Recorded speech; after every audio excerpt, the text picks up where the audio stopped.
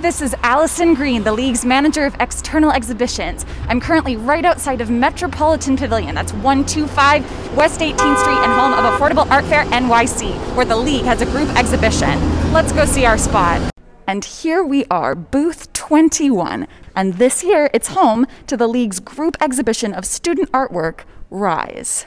Rise, curated by Krista Scenna, features works by 8 League artists working in a range of media and style. Well, the crowds are in, and we have already sold some work. No joke, we've been selling work so fast, I just noticed this in my hair. Oh, that's another one gone.